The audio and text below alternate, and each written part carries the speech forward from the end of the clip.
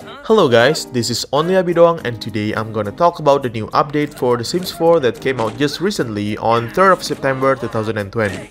It's a fairly small update, but there's a game-changing feature that has been added which might interest some of you, especially builders. Without going further, let's take a look at what's changed or added in this update that can probably make you forget about the upcoming Star Wars pack for a second. So in the previous update released around June, windows can finally be placed freely both horizontally and vertically if you press the Alt key while placing them. But unfortunately, you couldn't place windows above each other even if there's enough space. You could use the bb.moveObjects cheat, but the windows would appear broken. Now in this month's update, windows can finally be placed by stacking them above each other without needing to use the cheat, and it'll appear fine this time. To be honest, I'm not a builder myself, so I don't have strong feelings with this feature, but I can see that many of you will be ecstatic with this addition. Also, there's a limit on how many windows you can place on a wall segment, but you can still use the same bb.moveObjects cheat to prevent that limitation. Besides placing windows on top of each other, you can also place windows on top of doors. Another addition on this patch is a small one. Usually when you're in a vacation world such as Granite Falls or Salvadorada, you cannot get married there, which is a bit unrealistic. But now you can finally have your wedding in these vacation lots. Wanna get married in the middle of a jungle? Go ahead. But weirdly enough, you still cannot marry using the wedding arches while in the vacation worlds. You can only use the elope immediately option to get married here.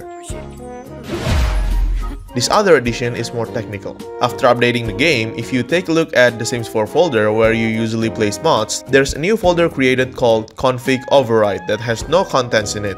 This folder's function is for you to place a copy of these three files: default.ini, graphicscards.sgr, and graphicsrules.sgr located in the game's directory folder, and then edit them there if needed instead of editing the original files directly. The edited version will then override the original one once you start the game. These files are a bit advanced, so unless you know what you're doing, I suggest not to edit them without any guidance.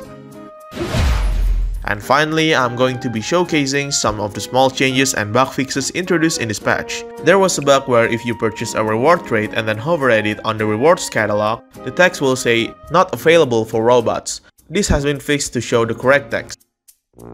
The background art of the career panel UI has been changed so the picture won't appear stretched anymore. There was this other bug where if you turn on bb.moveObjects cheat and place several windows of the same type in basement levels, you can see flickering shadows around the windows. This has also been fixed. The color swatch icon of the large dancing water emitter object showed a different color variant before. It has been fixed to show the correct color swatch.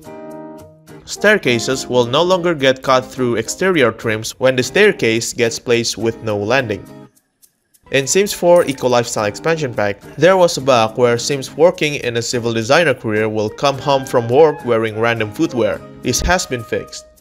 The specific child hairstyle introduced in Sims 4 Nifty Knitting Stuff Pack has additional row of color swatches, which cannot normally be accessed by children.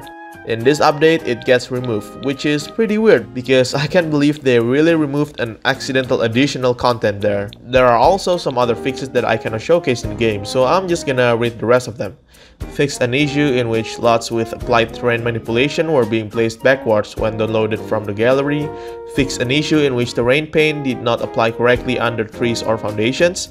For Discover University Expansion Pack, some flowers and trees in Gibbs Hill, which is a district from the new world introduced in this pack, will no longer appear to be floating as Sims walk by. For Eco Lifestyle Expansion Pack, fixed an issue that caused some color swatch glitches on civil designer outfits. For Realm of Magic Game Pack, fixed an issue with thumbnails generated in the gallery for toddlers that generated not only their sim form but also included their spellcaster form. And finally, for Nifty Knitting Stuff Pack, fixed a bug where the sounds of knitting can still be heard even after the sim cancelled the knitting interaction. So those are all the changes and additions introduced on the new update added on 3rd of September 2020. If you want to take a look at the full update notes, I already provided the link to it in the description. Thank you so much guys for watching the Sims 4 update showcase. I hope you like it, and if you want more Sims videos like this, be sure to subscribe to my channel for more. See you later!